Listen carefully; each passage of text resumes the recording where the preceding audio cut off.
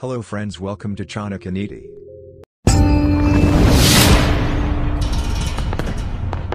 The king who goes on the illegal path and doesn't care to the pains and problems of his citizens, he will be destroyed by his own selfishness.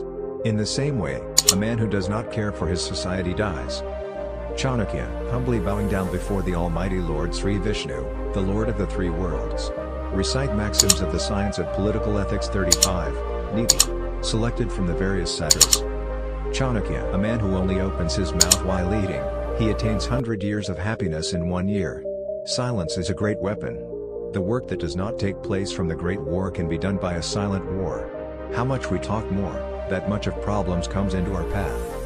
Chanakya, one small chain is enough to control a large elephant. A small lamp is enough to erase the darkness.